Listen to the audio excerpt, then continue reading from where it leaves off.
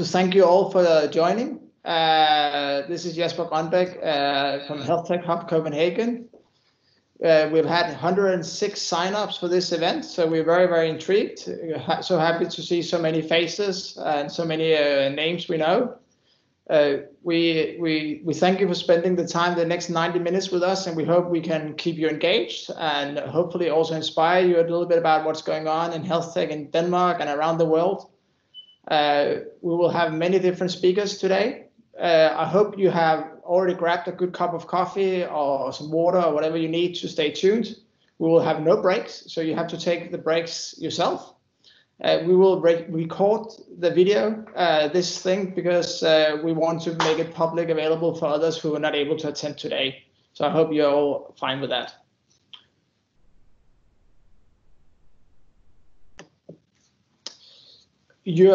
Please, if you have any questions or comments throughout the presentation, please put them into the chat window where you can ask all the questions. We will try to answer as many as we can as the time permits.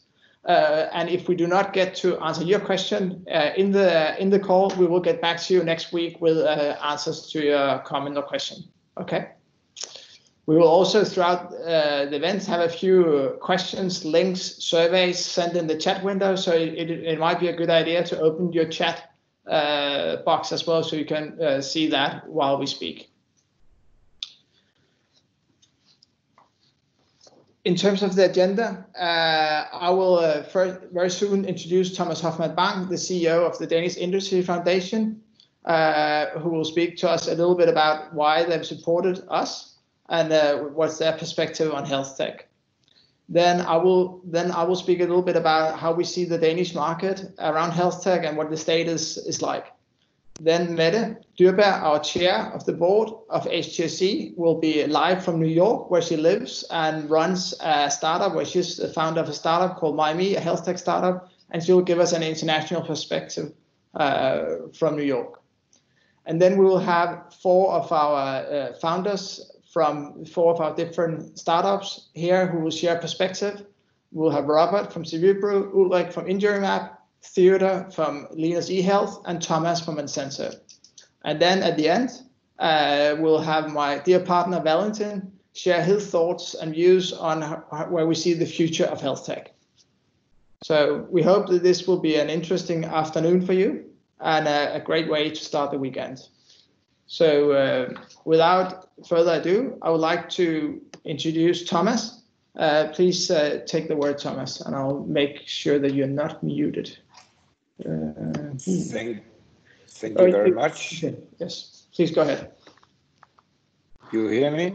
Yes, we hear you. Thank you. Great, and thank you for the opportunity to speak today.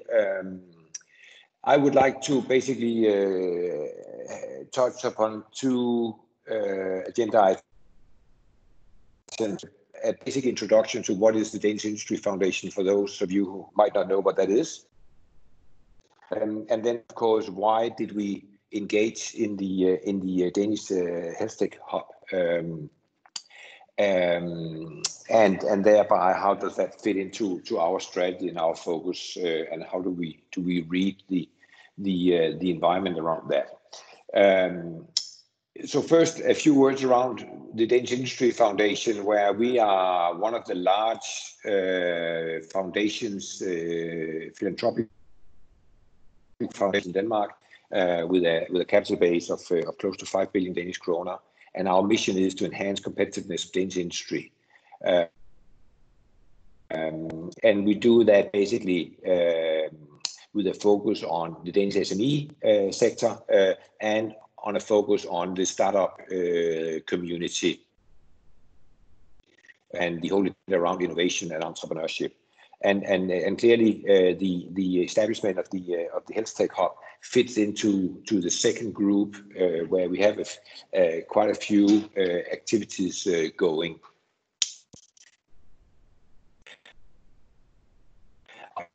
The way we operate is 100% through donations. So we do not invest, we do not grant loans, but we grant money to generate knowledge and fostering startups is how we operate, and what is that's our success criteria. On that basis, why did we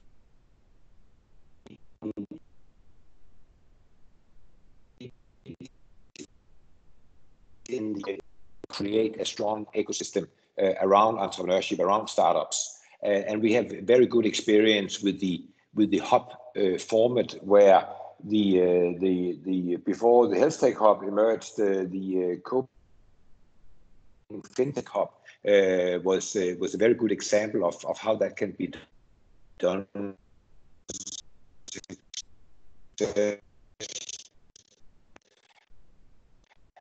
And we have approached as a health tech hub. It was fast jumped on that idea to support that, and we also did that because we believe that there's a great opportunity in this space, where the combination of a large and well-functioning healthcare sector in Denmark, combined with the fact that we are one of the most digitalized societies in the world, and we have a pretty okay startup community and entrepreneurship spirit in Denmark.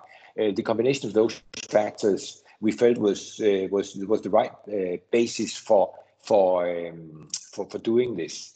And we have also for quite some time been engaged with the question around how do we capitalize on the strengths that we have, the ones I just listed, and how do we once for all crack the nut how we commercialize all the healthcare data that is laying around. And that's been a long discussion for probably the last 10 years, how we get going capitalizing on healthcare data. And the reading is that we need something special to facilitate that development.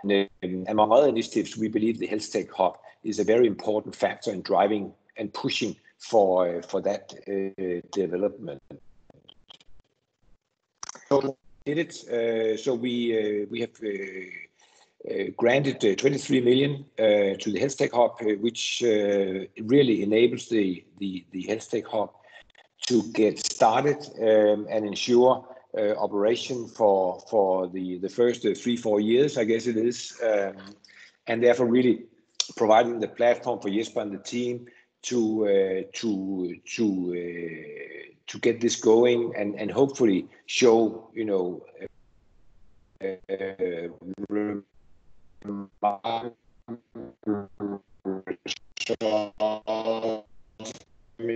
terms of agenda we get out of our engagement, and with that I think I will pause. So back to you, Jesper. Yes, thank you so much, Thomas, for these words. Thanks a lot for this perspective. Then I will share a little bit about how we from Health Tech Hub Copenhagen see the perspective. I'll see the state of health tech. I'll talk a little bit about what's behind HTHC, as we call it, Health Tech Hub Copenhagen. It's also our birthday. It's 1 year ago we had our CVR number, so we will look a little bit back in terms of saying what have we accomplished, and we'll look at what the market is like now. You know, what's going on, and so what are the key challenges? What keeps the startups awake at night? We'll share a little bit about that with you guys.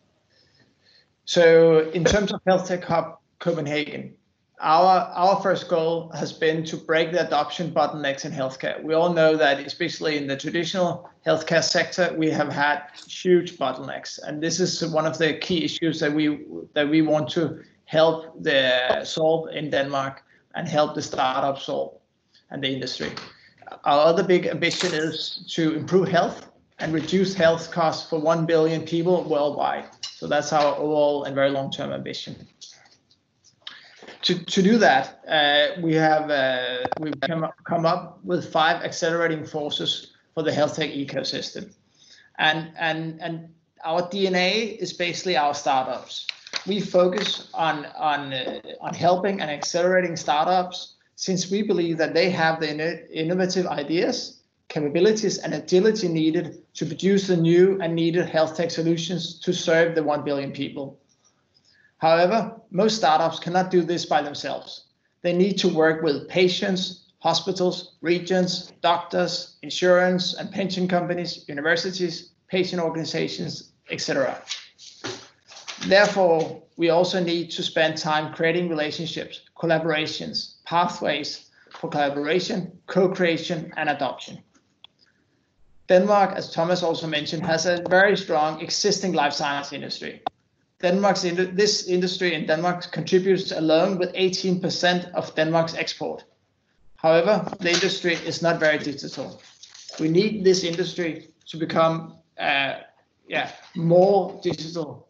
Many startups lack access to global marketing, sales, and distribution, and therefore we work hard on establishing connections with startups and the existing industry. We also want to attract talented global solutions to Denmark to serve the Danish citizens better. Lastly, we are very aware that funding is the biggest issue for startups within health tech, and therefore we are also working on raising a fund.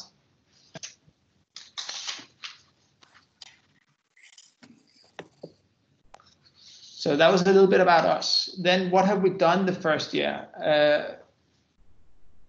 With the help from many people, we have achieved quite a bit. And I need to first thank Industriens Fund, because without them, we would not have existed.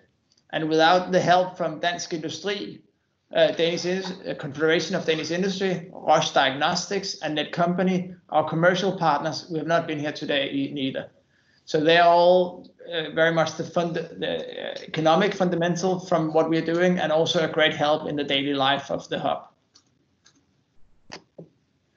We also have 15 members of the hub, most of them physically in the office, a few of them virtually. We have one from Dubai, one mostly from Aarhus, but and one from the Netherlands as well.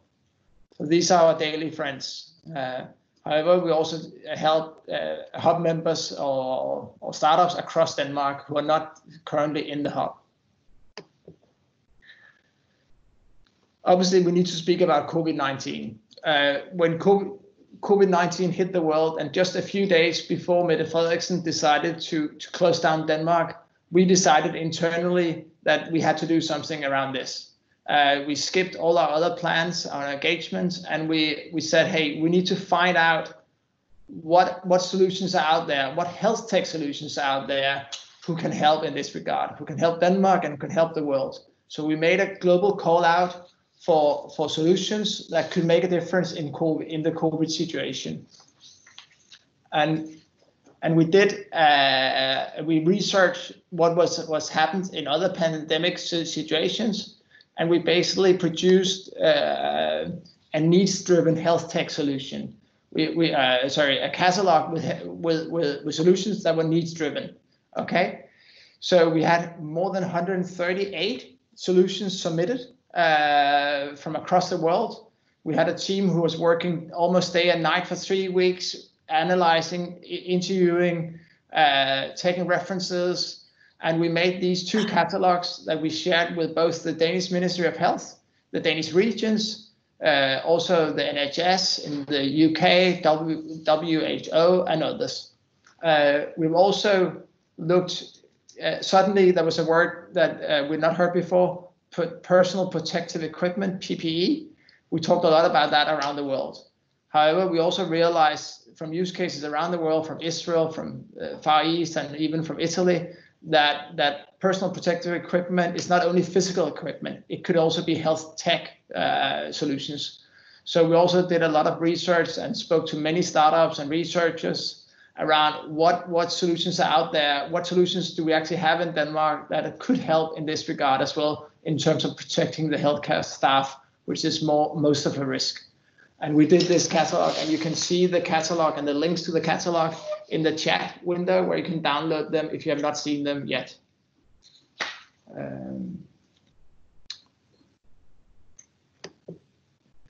Lastly, just this week, we've just publicized these two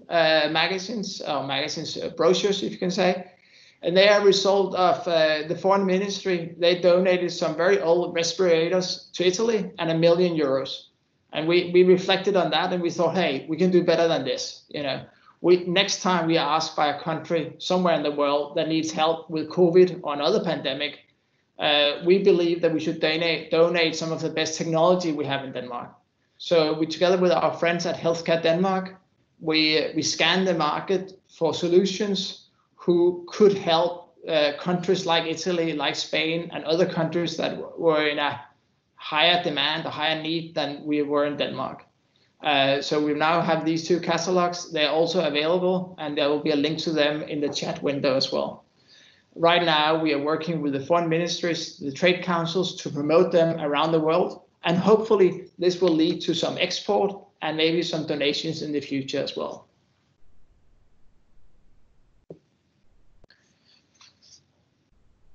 A birthday also calls a little bit for a review of what has happened the last year. And we have been fortunate to have many good results. And one of the things I'm personally mostly proud of is the community that we, together with the startups, have created, together with our partners, have created. We've truly created a community of people, of startups that act as a community. And when I say community, what does that mean? Yeah, it means that we just took a count on our coffee machine this morning, and the last 5.5 months we've been drinking more than 13,000 cups of maca in our kitchen. And over some of these cups of coffees, there's been exchange of information, exchange of knowledge, exchange of ideas. I personally witnessed 2 startups meeting each other for the first time over lunch and making a business collaboration just after lunch. I've also just a week ago saw 2 founders exchanging a term sheet, which could save the other startup a lot of time. So these kind of things is what gives us a kick at Health Tech Hub Copenhagen. In terms of growth, one of our startups are now in 80 hospitals, serving more than 200,000 patients. Another startup has grown from 10 employees to 50 employees and are still making money. We are together, all the hub members, reaching 750,000 users with the health tech solutions from the hub. That's still a bit up to 1 billion people, but we're getting there. We've also been able to facilitate a collaboration. One of our startups are in talks with a large corporate about a global collaboration, and that has been facilitated by us. We have also, as we said in the beginning, we need to have good relationships. So we've spent some time creating good relationships with key stakeholders at the Danish regions, the Danish industry, Ministry of Health, Ministry of Foreign Affairs, hospitals, research institutions, and many other stakeholders. We have had 2 hobbies, as I call them, got US patents approved. One had a CE marking. And we've recently, throughout the year, joined 3 international health collaboration networks. We've joined EIT Health, Health Tech Nordic, and Hacking Health. And we believe all these 3 collaborations can help the Danish startups with their export and their globalization. We've also seen a huge buzz in the media. Last year, there was 1,000 articles written in the Danish written media about health tech. And my inbox daily gets an overview of the articles that are published around health tech, around our startups. And I must say, you guys rock.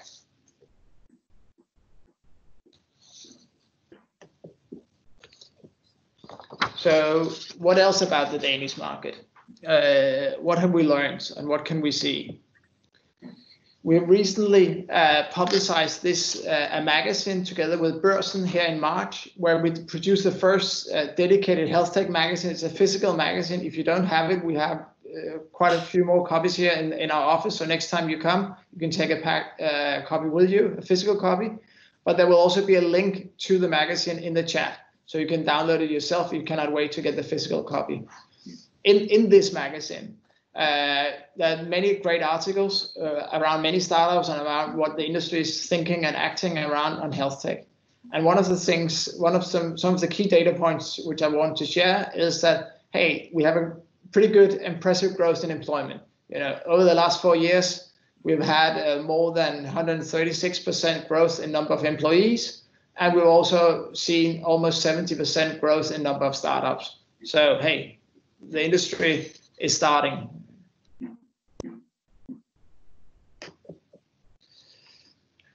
When we started, there's not a way you can ask Denmark Statistic or any other industry organization in terms of saying, hey, how many health tech startups are there in Denmark? And actually, we did not know last year, or even a year ago, how many there were. We knew the ones we knew, but we didn't know all of them. So we started, built a database. We did a lot of manual Google searching and other looking in many different directions. And now we have a database of, I would say, almost all startups within health tech in Denmark. We have 182 startups in the database now. We have divided them into disease areas and even sub-disease areas. We know exactly how many employees they have. We know what the annual accounts is like. We know how many investments each company have received, if it's a public available information. And we're tracking this now. And we are tracking this because we also want to know which market are you currently, are you as a startup serving? Which markets do you want to move into? Because we want to, when we get for example, an ask from the Ministry of Foreign Affairs that, hey, we have this seminar about entering the US market, then it's important for us to be able to reach out to the startups who wants to go to the US. So we use it for this. We also use it for, we have many VCs from around the world who comes to us and say, hey, I'm a Japanese VC. I'm interested in mental health. Which startups do you think is looking for money and it's interesting for us to meet? And then we set this up.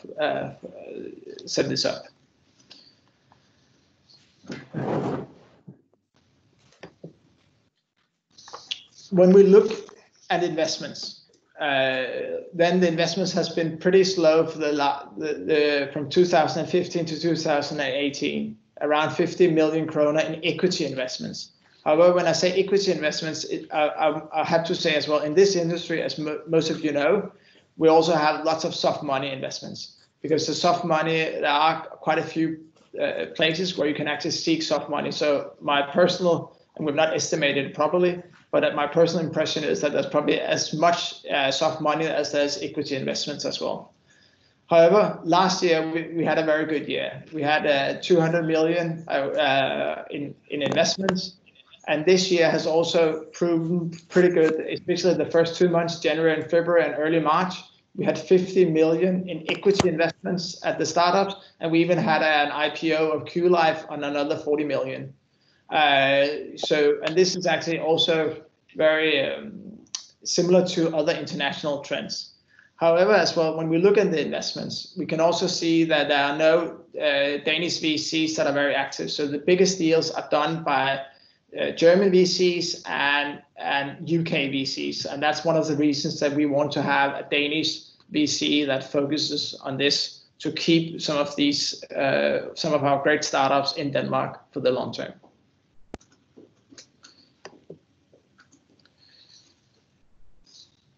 Yes, in terms of the key challenges from a startup perspective, we have surveyed all the startups that is existing. We have emailed everybody, surveyed and called and spoken to 56 respondents out of the 180 startups that was in the database when we started.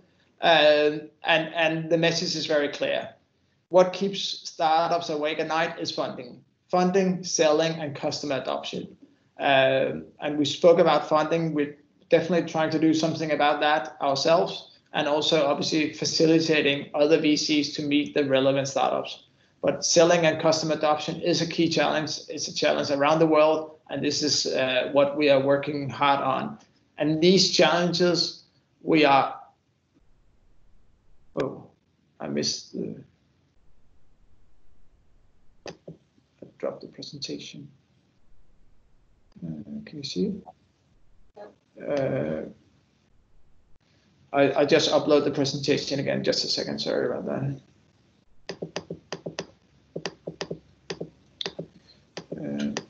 You're almost there.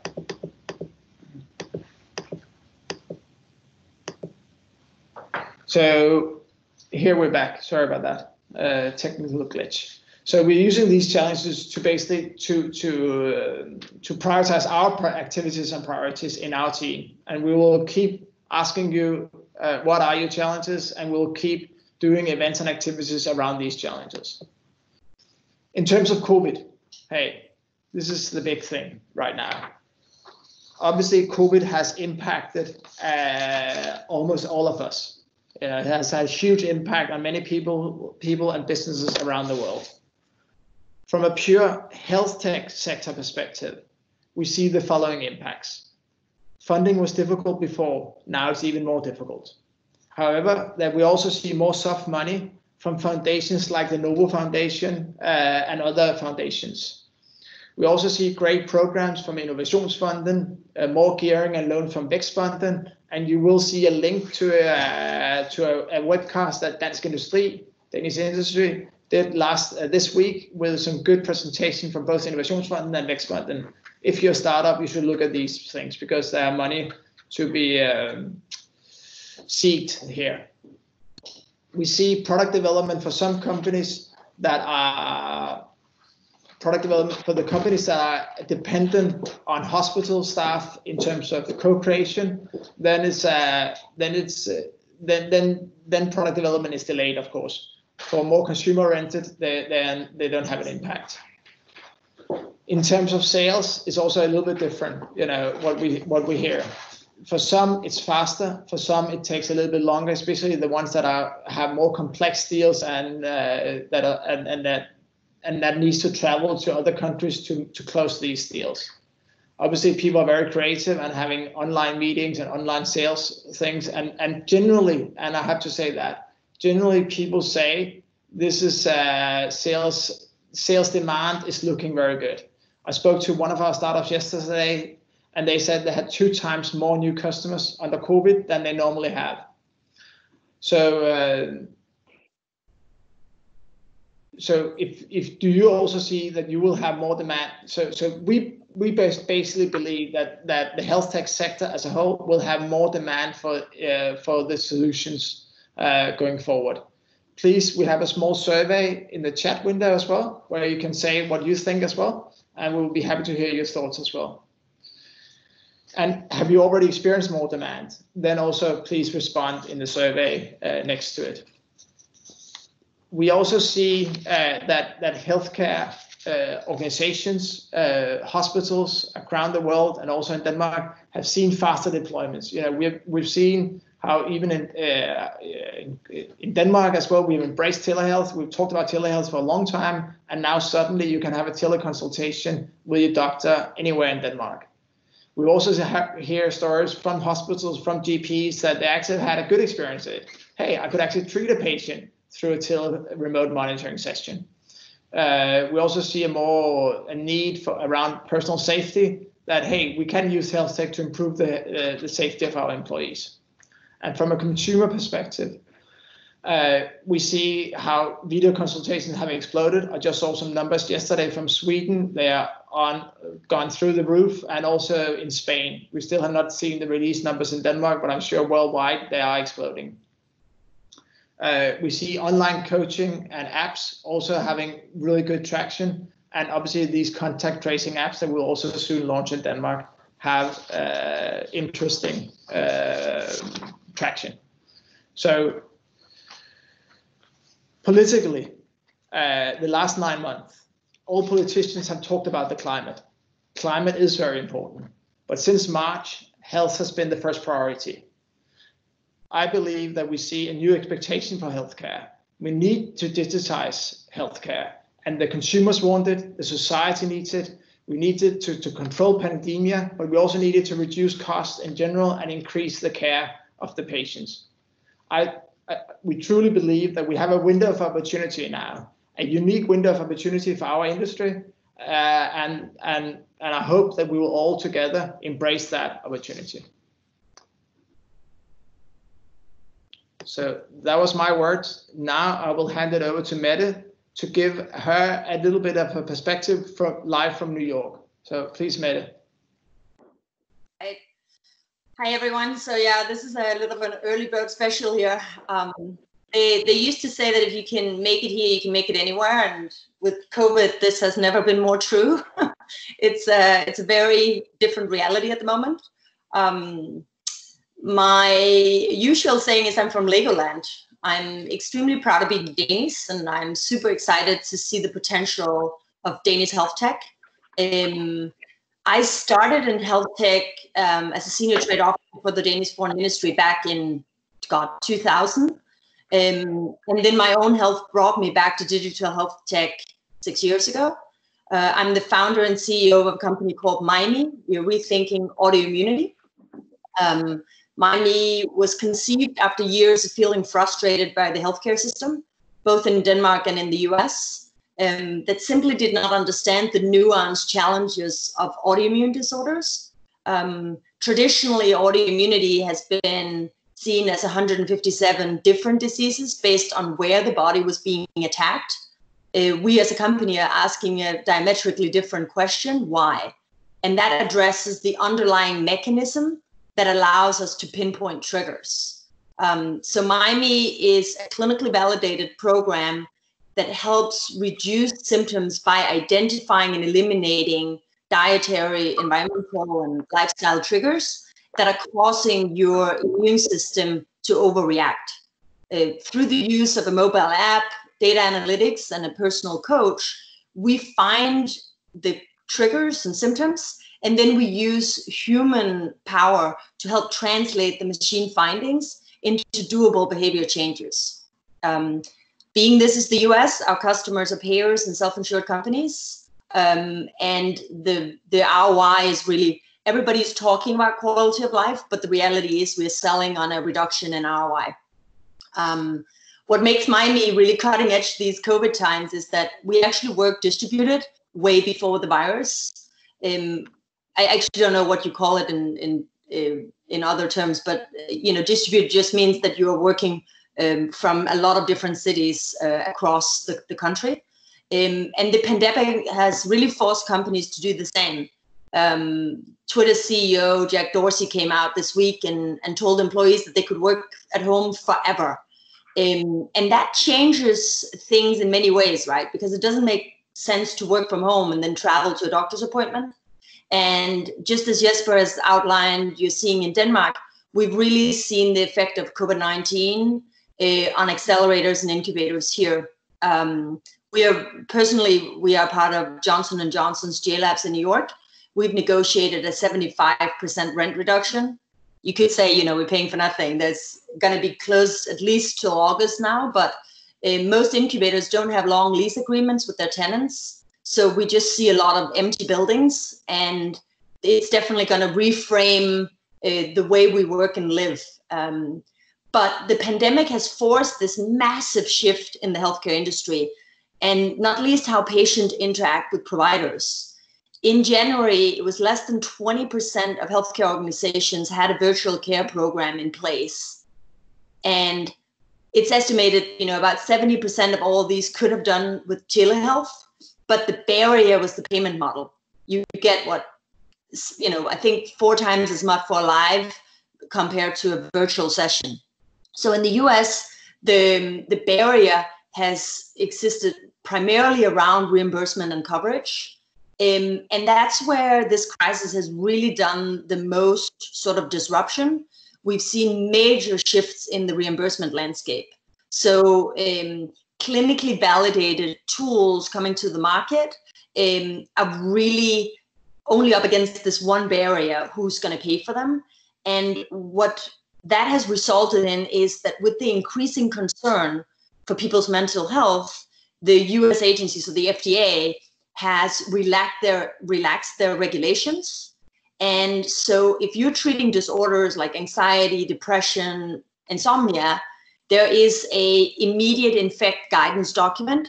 It basically means that whereas the US in the past has been a very hard market to enter, you can literally start up in 24 hours if you have a product available to the end consumer. There's obviously a lot of concerns amongst, the more traditional market around flooding the market with these non-validated solutions. And what I believe is that it puts the onus on the digital health companies to really separate themselves from consumer products. So it'll be interesting to see.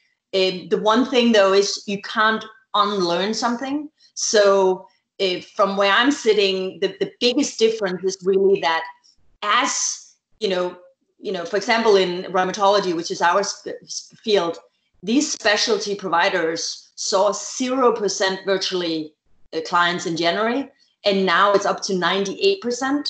So once you've started skipping the commute and you've seen that it works, you're going to request this in the future. So from where I'm sitting, we can't go back to the old broken healthcare system. And we believe here that there will be a lowered resistance to these virtual care solutions. But we also can see that there's already being a major shift from sort of fee from service to value-based care. It's something that has been talked about in the US for more than a decade, and nothing has really happened because there was no incentive for anyone. The system here is a little broken in the sense that everybody was making a lot of money by having a broken system. But when payers are squeezed due to all these COVID expenses, they will look at solutions through a very different lens. And we believe that if it maps to the high cost drivers, there'll be a market. So I think what we're seeing more than anything here is that regulating technology is almost happening at the speed of the virus. So it's an exciting time. It's definitely unprecedented in every way you could imagine. But from where we are looking at it, there's only good things to come. It's hard to say that in the midst of everything. We are still, I have not seen a human being since March 11 when I returned from Denmark, which sort of seems crazy when you live in New York and you're used to the colorful ways of this city. But on the other hand, we've never been busier. We are now in a position as a company to be speaking to, Pepsi and Disney and all the companies that typically would not be looking for these alternative solutions. So I think for the Danish companies that are ready, particularly if they're in the mental anxiety, insomnia space, there's never been a better time to access this market. It's my belief that we will come out stronger and that digital health will win. I almost keep going back to regulating technology at the speed of the virus, but it really is because in this system, as much as adoption is valuable, it does not bring the solution to the end user unless the payment system is fixed as well. So I hope that gives you a little bit of an idea of what happens on this side of the pond.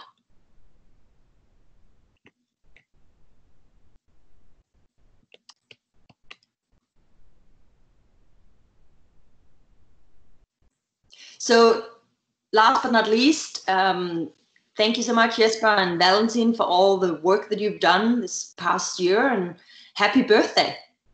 Thank you, Mette, and thanks for your perspectives. Very, very interesting to hear what's happening in the US market. Thanks for that. Of course. Now I will do something pretty courageous as well. We'll give 4 founders 5 minutes each, which is difficult, but we'll time you. And the first founder is Robert from Cerebriu. We've basically asked these 4 founders for 3 different questions. So what was your best decision during the last 12 months? What didn't work out? What did you learn the most? And what did you get out of being part of HTHC? So Robert, please start. Yeah, thanks a lot, Jesper. I hope you can hear me. We can. And thanks also for sharing about your US experience. I think, first of all, I'm Robert Lauritsen. I'm actually using Ulrik, who's sitting next to me at social distance, his computer. So it's stating Ulrik on the computer, but I'm Robert. I'm the CEO and co-founder of Cerebriu. We are a medical imaging AI company working initially now with brain MRI and with hospitals, mainly from Europe and India, but also actually discussing with several hospital systems in the US. So it's interesting to hear these reimbursement perspectives. However, our business model is more oriented around sort of healthcare provider, health economics, and productivity gains. But let me talk a little about the past 12 months since. Or actually, we were. Let me start from the beginning, because we were actually founded in July 2018, and fairly shortly after met up with Jesper, and thought it was a brilliant idea to support creating a health tech hub that would actually create critical mass to support the kind of journey that we were on, but also bring a better network for us to work with and be inspired from and inspired to on that journey. So we were very happy to move in with the Health Tech Hub back then in the end of 18 and be there in 19. And then it was finally formally founded a year ago, which was a great celebration that it could actually happen. And thanks for Industriens Fund and Netcompany and Roche for supporting that part of the business as well. So in the meantime, we have been developing. We pivoted basically when we created the company, because we had started out in the dementia space, but wanted to help out radiology, and it seemed that it was great to do with research, but it didn't really help the routine clinic. So we've been through a journey, pivoting, changing, figuring out how to build a business in something that is a long, slow, painful exercise to make a clinically validated, mature product that is fit for use and fit for purpose in a hospital system. Most that we talked with when we started the company and along the way with investors say that it takes probably at least 5 years to 10 years to make a strong medtech company. So it's you really do have to have patience and resilience to get there. But we had a good journey, and we actually were lucky to get not just good hospital partners in India and Denmark, but also now in Norway, and are meeting up with hospitals in other parts of Europe and in the US that really buy into the way that we operate. And what we actually do, which is different in this space, which is fairly crowded now with startups, is that we perform our analysis during diagnostic examination, which means that the results start ticking in, and we can actually influence the workflow and adapt the protocol by which the diagnostic examination is performed to improve efficiency, reduce unnecessary data, and basically speed up and prioritize acute findings to those that are not acute, and speed up and improve the patient journey. We went through proof of concept. We've gone through clinical validation. We did the CE mark, and then literally, that was actually 2 weeks before the Corona lockdown. We were ready to move to a product launch in Vienna at the European Congress of Radiology. And here it was really nice to be part of the Health Tech Hub, because we felt the whole rush of being part of a community, could see meeting interesting stakeholders that were passed through with the Health Tech Hub to help us on that journey. But of course, the Corona outbreak and pandemic stopped everything. All our implementations and workshops were halted and postponed. And in discussing also with the Health Tech Hub and some of our other partners in the network, we actually decided not to pivot, but to expand our current brain MRI technology into looking at how to help risk stratification in healthcare for especially Corona patients and during epidemics and pandemics, to support the resource allocation for intensive care, for respiratory support, etc., in healthcare, and are looking to further develop that now with local hospitals and implement that after a CE schedule for about a month ahead. So we're really excited about that. We also, in this period, the same period actually, we're just starting our seed fund, our seed raise, which of course, I think most who have tried fundraising, this is also, I think, one of my main sleepless nights issues is fundraising during Corona is not easier than before.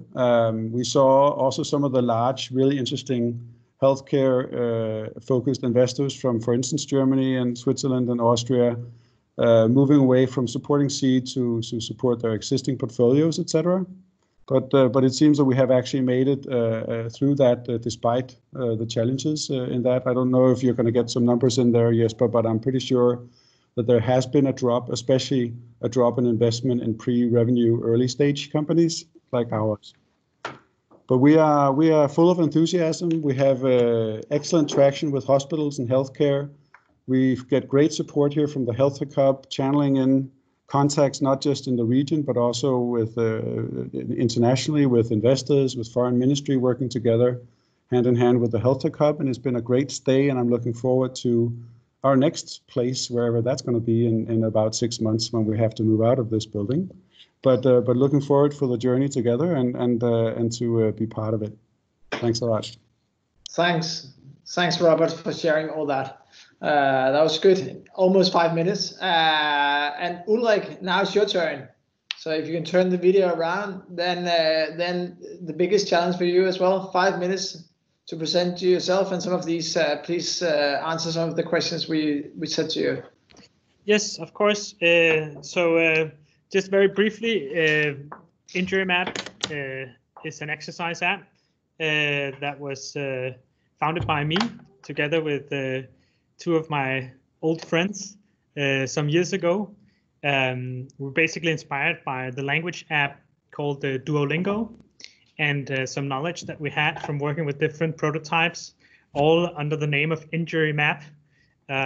We realized that in physical rehabilitation, as with learning a language, you need to start with basic exercises and then gradually move on to something that's more challenging. And as with Duolingo, we would be able to find out what are your key challenges. So, for instance, if you need to work on your abdominal muscles more than you need to work on another part of the body, we could use a feedback mechanism to find that out for you. And it turned out that it worked quite well. So we decided to go on and joined up with 2 rheumatologists, actually also working with a whole other part of rheumatology, as Mette mentioned that you do as well. This is the part that is focused on, of course, muscle and joint pain, such as lower back pain, neck pain, shoulder pain, knee pain, and so on, which accounts for actually about 15% of the US healthcare budget when you include all kinds of costs related to that. So it's a huge issue.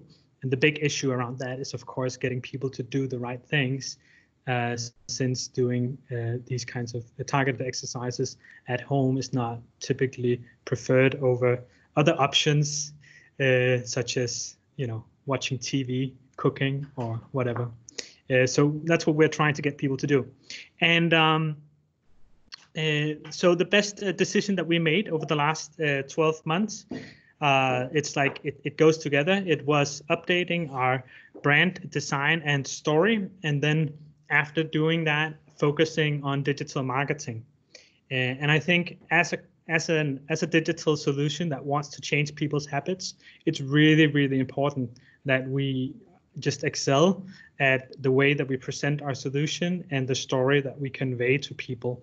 So we, after having worked on a previous version of the app, the first version for some years, we decided the app to what you can see on this screen, or we updated the app to what you can see here on this screen. If you go to our website, injurymap.com, you can see a short video that gives you a better introduction to what the app is. And that was a great decision. Then we also decided to focus 100% on digital marketing direct to the consumer, which was also a really good decision for us. And I think that, as a digital health startup, you can try to sell your product across so many different platforms that if you're a small team, that can be a bit much to handle at the same time.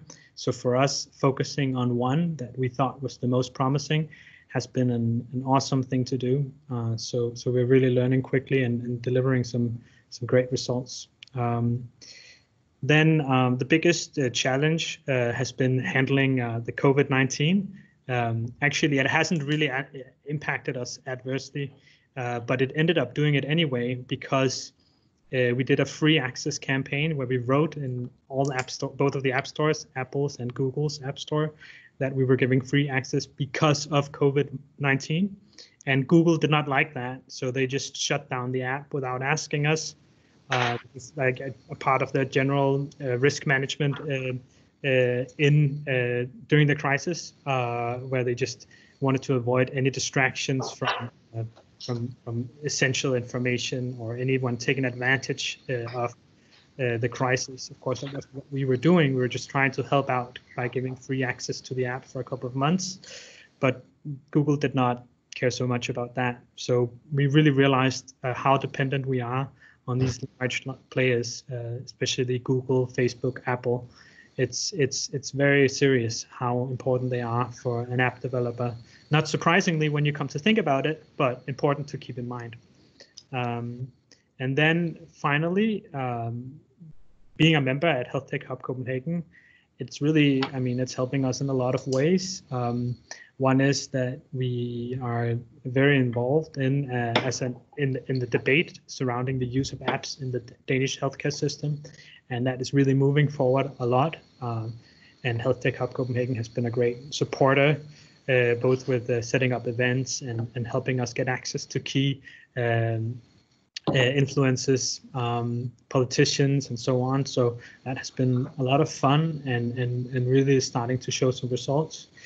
But then also, I mean, inside the hub here, if we have questions regarding, regulations or digital marketing, even, we can talk to each other. And actually, one of our success stories here was that we reduced the customer acquisition cost from digital marketing by 50% with the help of a colleague from another startup called Lenus, and you'll hear more from them now, I think. Excellent. Thank you. Like, great story, and thanks for almost keeping 6 minutes. That was pretty good. Okay, sorry about that. So, Theodore. Hey, there you are, Theodore. Hello, everyone. Hi. Good to see you. Okay, I'm gonna get started. I'm Theodore, a technical partner in Lenus eHealth, and a brief introduction of us. We're an eHealth scale-up. We're building a platform for personal trainers. We are enabling personal trainers to cater to more clients with higher quality. Basically, we are disrupting the fitness industry in a sense, where we are enabling the coaches to reach a new level of scalability and increasing the degree of personalization, both through diet and workout plans. As we started this journey, we have realized that many different niches of the coaching business needs to be catered to be a full-fledged and successful system for personal trainers. This means that we take care of the full life cycle, from getting the leads, converting them to clients, creating the constant feedback loop with the clients afterwards to make sure that all the content sent to the end users are continually adjusted by the coach. Our overall philosophy is that we want to empower the coach and emphasize their ability to take informed decision based on data and send personal content to their users. And as an example, we want to, for example, emphasize that they send personal video messages to the end users instead of wasting time calculating calories in different meal plans. So this is our overall goal. We are active in several markets. Our headquarters is here in Copenhagen. We also have an office in Stockholm and in London, and we are looking into further international expansion. What is also important to understand about our business model is that it's not just a software product, but we also have a consultancy leg. We quickly realized that coaches using our software, the software was simply not enough alone, but attaching them to a key account manager, which is, you can say, a growth hacker or an industry specialist from the fitness industry, could help them accelerate their business, because many of them are charismatic, good on camera, good at working out, but not experienced at scaling a business using KPIs and so forth to drive it. So with that being said, I want to address the 3 questions. The first one is the best decisions over the last 12 months. This was a hard one to pick, but I still think that one thing stands out, and that is our relentless focus on hiring.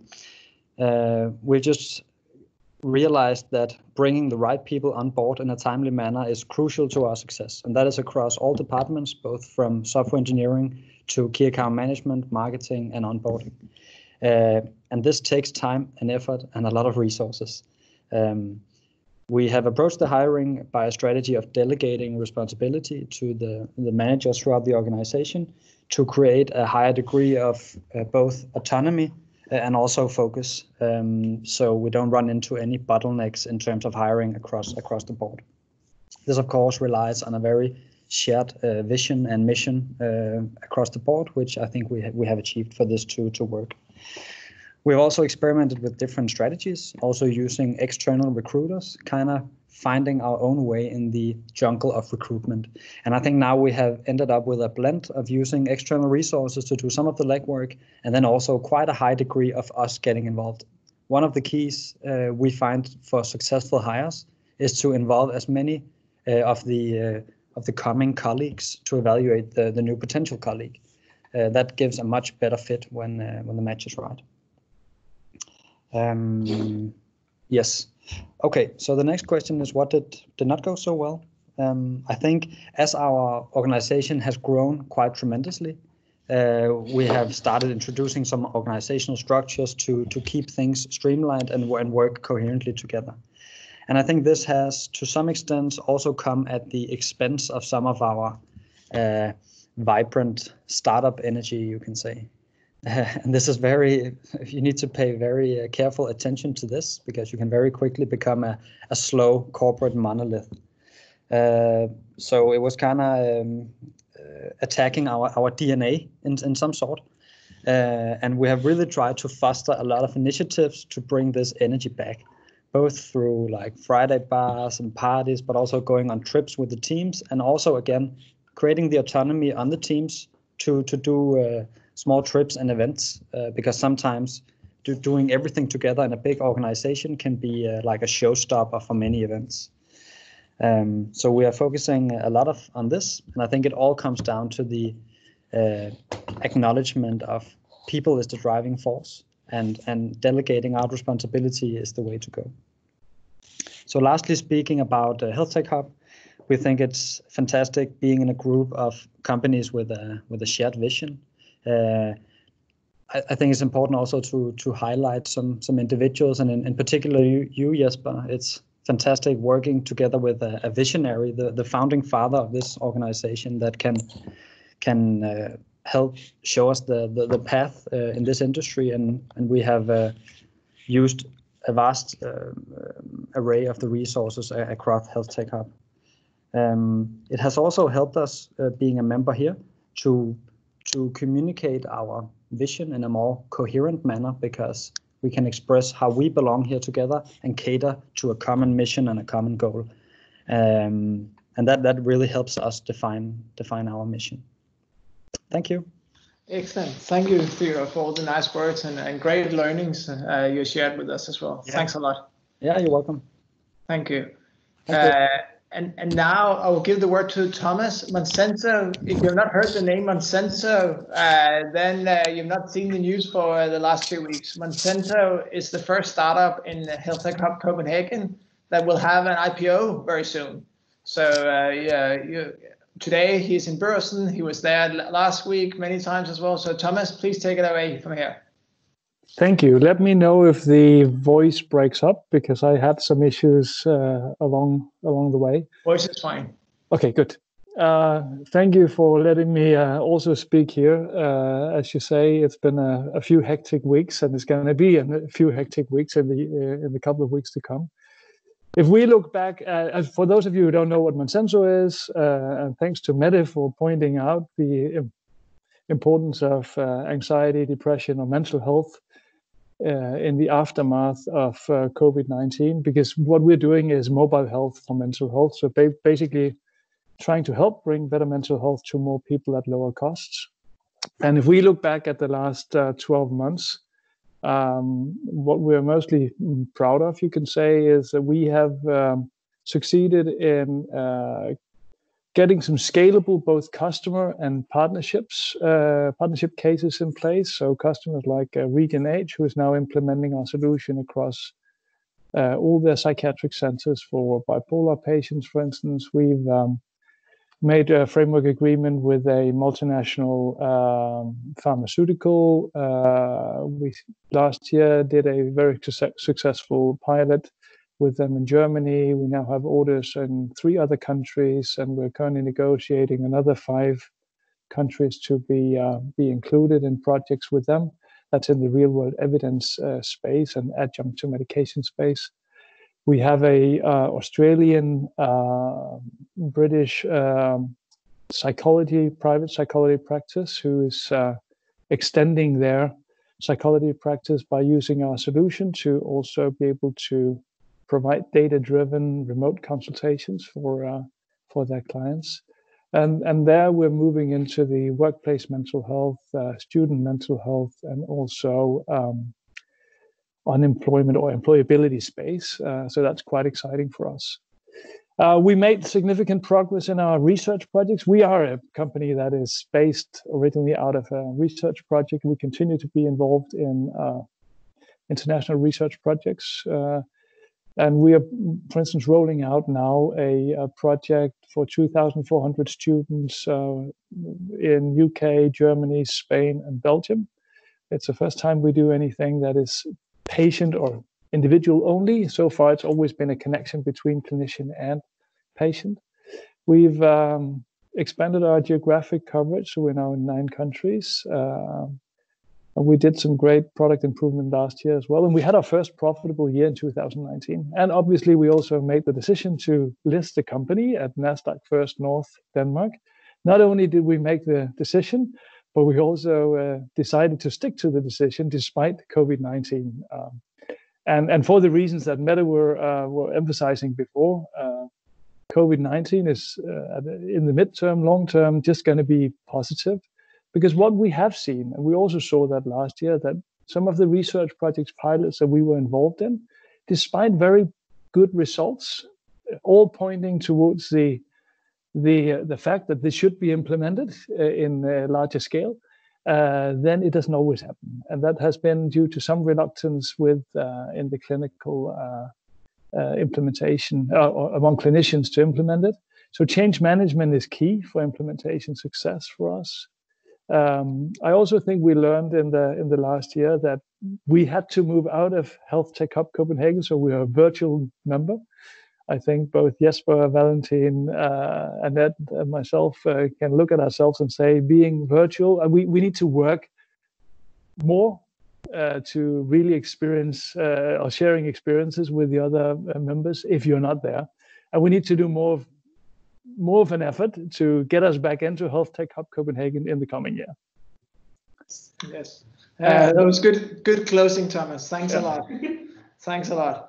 That was very, thanks all of you for taking the time to just share 5 minutes. I know it's difficult because you're so passionate and have many things that you want to share. We'll link to your webpage, all of you's webpage, and it has done that while you spoke. So if you want to hear more about these startups, please link to them. But you can also ask questions, obviously, in the dialogue. We are a little bit after schedule, so I will give the word now to Valentin, who will talk a little bit about the future of health, and then we'll have a Q&A session afterwards. So, Valentin, yes, I can see your slides now. So listen to you. I can see your presenter. Yes. Okay.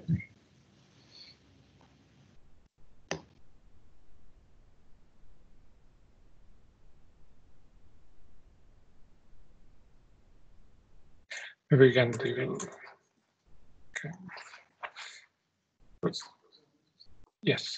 Please. All right.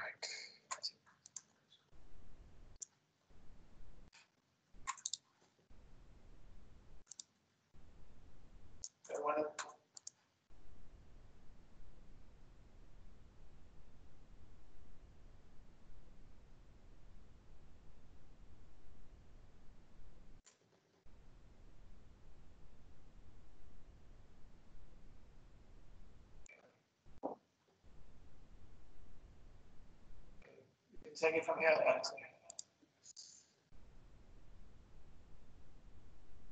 Okay.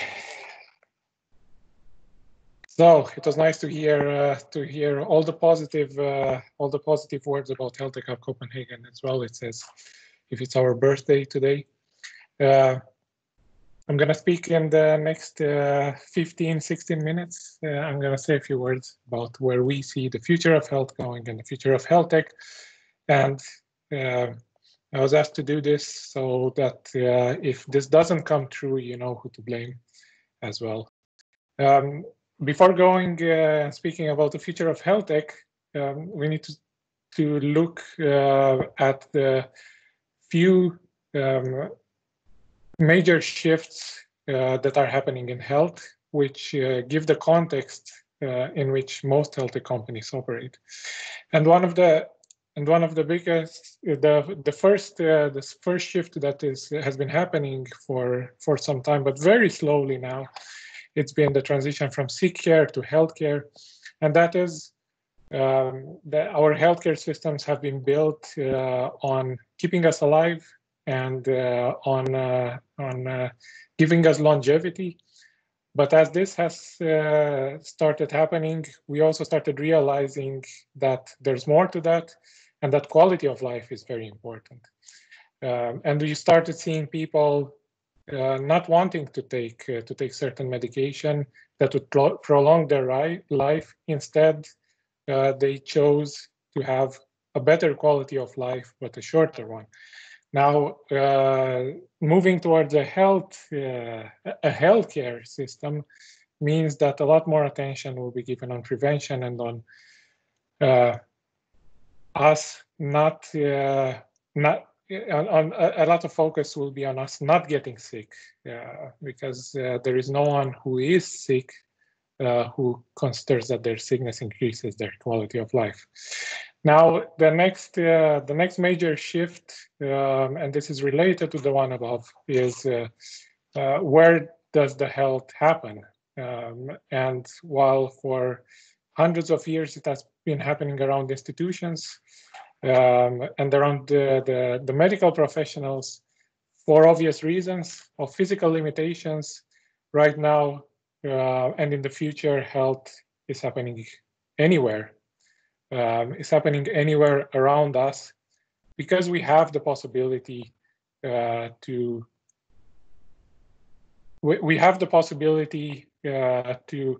self-manage and do something about our health at anywhere we are and at any time we want. And that brings me talking about the next big shift, and that is that health is becoming from being periodic to being continuous. We're used to going to the doctor and getting our blood pressure checked, and if we had a bad day and argued with someone in the parking lot, it's going to be really high, and everybody's going to assume that our blood pressure is high. Now we are able to monitor this ourselves and make correlations and connections and see what are the triggers that are slowly pushing us towards sickness and do something about them. And all of this has an effect on the business models of the healthcare system, which is now cost-based, and it looks at indicators such as number of beds, number of the medication, the number of medicine that we use, and how much does this cost, and number of doctors, and number of nurses, etc. But it doesn't look at the outputs and what happens outside of the institutions. And this is a trend that Mette also mentioned, that we've been talking about this for quite some time, but we see this accelerating because the system is not built to be sustainable. And as it is, it cannot be scaled. No matter how many more doctors and more medication you bring, you are not going to be able to keep in line with everyone living longer. the World Economic Forum said that in 2040 there won't be any more hospitals, that all care is going to happen at home. I think the good news is that hospitals are still going to be around, but they're going to have a different business model and they're going to have a different purpose. And the fifth large shift that we will see is that from a generic health system to a personalized system. And right now we are in a world where women are 50 to 70% more likely to have adverse events from medication, because for a very long time, everybody that participated, the majority of people that participated in clinical studies were men. So we are at a stage where we are not even personalized based on the two biggest population groups in the world that you can find in every country, let alone personalized on an individual level. And that is changing, with the help of technology, and because we are able to monitor it and get much more data from each individual and use it well. Now, there are a lot of smarter, wiser, and one of them even taller people than myself that talk about the future of health quite a bit. And I recommend all of them, and I'm biased because I like them as well. So please check them out. But where does that leave health tech? Now, for a very long time, we've been looking into the future, and we've been looking at 10 years, 5 years, or 30-year time horizons. But I think that during this pandemic, we also proved to ourselves that we can do things much faster if we have the right incentives. So, what do we see? Where do we see health tech in 2024?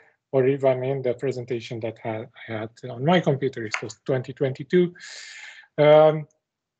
We see it answering and challenging a lot of the existing evidence that is out there because of the data that health tech is creating, individualized data, and also because health tech can make much better use of data than we have been able to do as individuals and behind desks in universities crunching numbers at a completely different scale.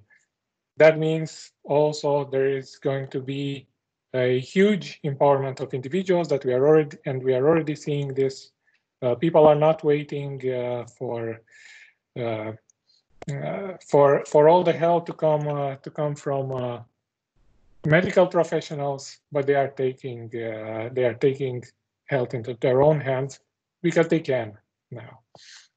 What we're also going to see is that health tech has attracted a lot more doctors and nurses and paramedics, etc., who chose to become entrepreneurs. And that happened in 2024 because somewhere around 2020 we realized that it's not scary to let and encourage medical professionals to become entrepreneurs. Because instead of thinking that we are losing a doctor from the system, we realized that we should be seeing that that doctor has now the ability to exponentially reach a lot more people and spread their knowledge and empower a lot more individuals that otherwise they couldn't have done it on a one-on-one basis. And the fourth point that we would like very much to see is that health tech apps and health tech will be prescribed, because we have also at this point around 2020 we realized that there is a lot more to health than just treatment. So doctors have started realizing that it makes sense to prescribe Injurymap, and it makes sense to prescribe Lenus and Monsenso to their patients, because it has a much bigger impact on quality of life than the current situation, which is waiting until they do need something. They do need a pill because of sickness. There are also a couple of things that we don't see in 2024, and one of those is borders. We realized during the pandemic in 2020 that good solutions and technology can be implemented remotely from anywhere in a very short amount of time, and it can be localized, and it will have the same effects as if it would have been implemented locally from someone whose face you see and who you are able to touch. You shouldn't unless you know them anyway. What we are also not going to see is pilots, because for the past 10 years, we also realized that pilots have become a barrier for adoption because they have become projects in themselves and they are not being designed with scalability in mind. And this has only delayed the adoption. And the last thing that we're not going to see anymore is closed systems, because we also realize that with the user at the center and with us at the center of care, we are we need to provide, as health tech, we need to provide a seamless experience and an integrated one, because otherwise the users will not use our solutions. They do not want to have 16 different apps that they will use at the same time, but they will want to have a certain level of integration between them that reflects their life, which is not segmented. Now, one of the things that we are also going to see is that the time spent on adopting health tech solutions changes. This is pretty much how it looks now. There is most of the time being spent on doubt. A big part of the time is being spent on looking for funding and for money and for reimbursement, and very little time is spent on actual adoption and implementation. How we see it in the future is that this is going to change dramatically. The big focus will be on designing this for sustainability, designing the implementation for sustainability and scalability, co-designing it with your partners and your collaborators, and starting to roll and adapting continuously during that period. And why did this shift happen in 2024 or even earlier? It is still because in 2020 we had a pandemic, and with everything that it brought and all the hardship that it brought, it also opened our eyes, that made us see that we are able to provide health better, faster, and to more people, and make decisions much quicker than we were used to. While in the early 2000s, it would take over 3 years to have a telemedicine platform implemented, and a few other years afterwards without it being scaled. In 2020, during a pandemic in Denmark, it was implemented in 6 weeks. Our whole mindset has shifted during that time towards speed, and also during that time we made a pledge that we are going to work closer to each other, and we are going to do more with each other and for each other in order to reach this vision. And luckily, there was a place then where everybody could come together.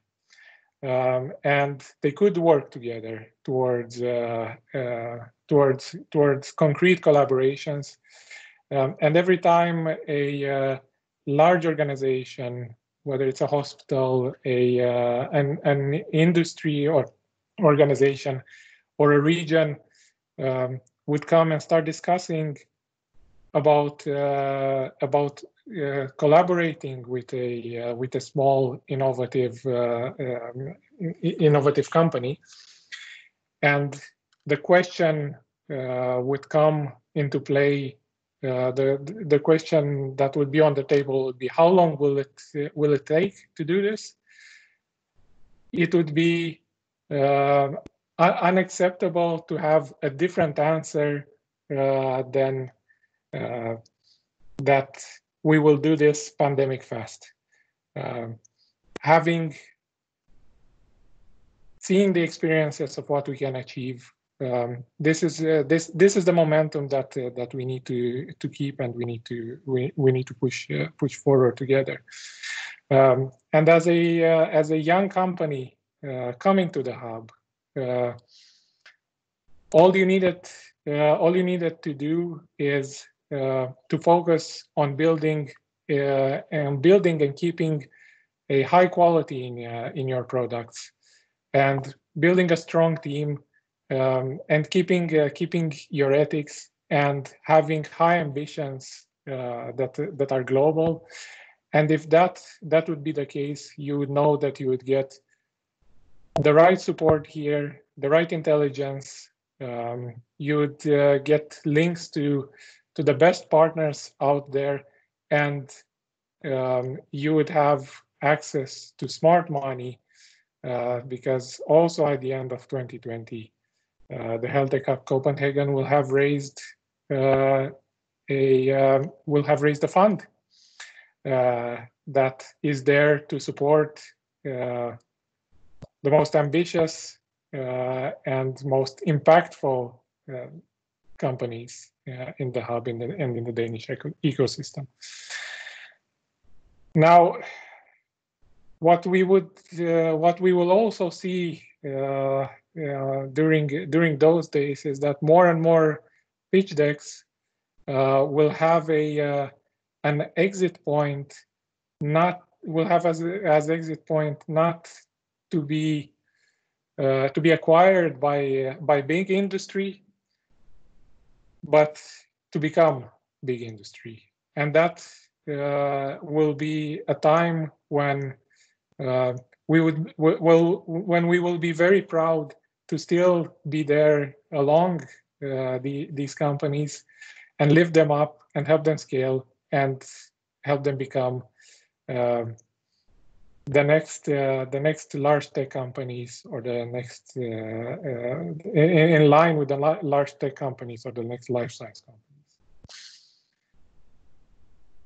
Now, this is the ambition that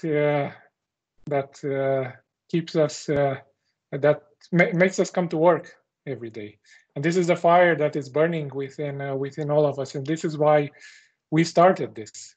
We started this hub, and every time we see someone else that is has the same fire in their eyes and has the same drive, we try to do something together, whether it's they become our new colleagues, or our new partners, or our new members. We get closer together and start collaborating. And in those lines, we're also quite excited to announce, to have a small announcement. It's a very fresh, out of the oven announcement, but one that we are very proud of, and that is our new partnership with Nordic Health Lab and North Zealand Hospital, that is focusing on fast-tracking adoption, testing, and evidence. And this is happening because the people that we have met from there, and Rune, I believe, is also on the call now, have this fire in their eyes, and are impatient and know that we can do things faster while keeping a high level of quality. Thank you for listening. And we're going to have a quick Q&A session now. And I'm going to end this with a flying question that I invite you to take home as well. You don't need to answer now. We'd be very eager to hear some of the answers now. And that is, what can you and your organization do to contribute to reaching this vision, if this is something that you believe in?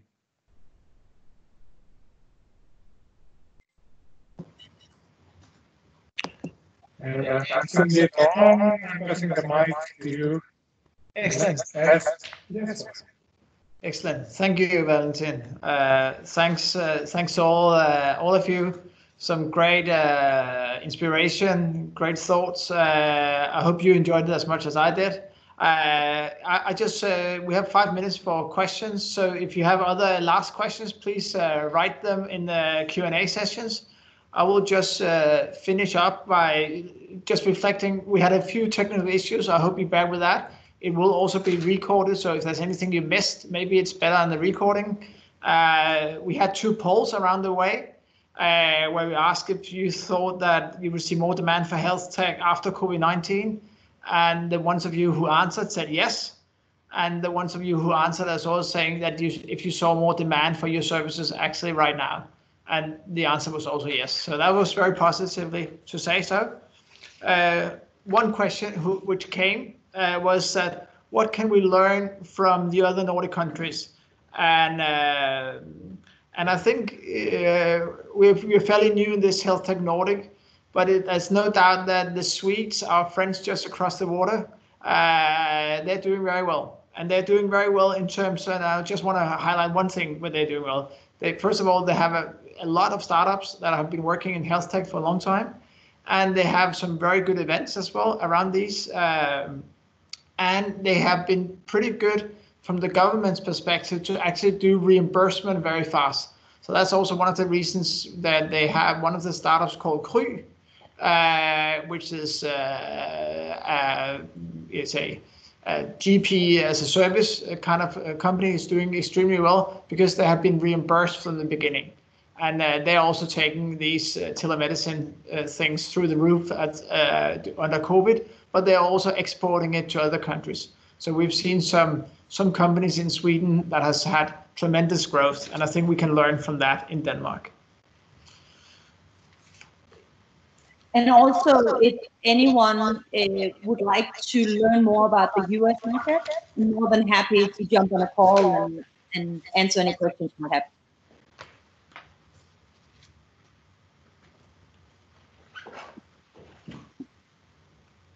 Okay. Yes, thanks, Mette, for that offer. I just got another question here. Will your new partners function as possible customers as well? That was a good question, Margareta. And we hope so. But that's we will obviously work on that as well. Thanks for that. And as you say, we're doing this together in the Health Tech Nordic spirit. Any other questions? Comments?